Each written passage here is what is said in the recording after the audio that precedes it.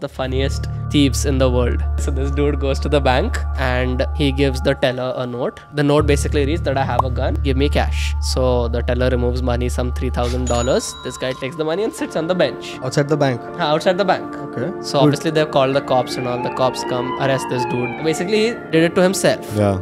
When they found out that at home, he and his wife of some 10-15 years were not getting along, whatever. So he had written a note to her saying, I'd rather go to jail than live with you. So this was his way to get to jail. And obviously he took a minimal amount, so the penalty is also not too much. He goes to the court. The judge reads all of this. So guess what the judge does? What? 6 months of house arrest. He's like,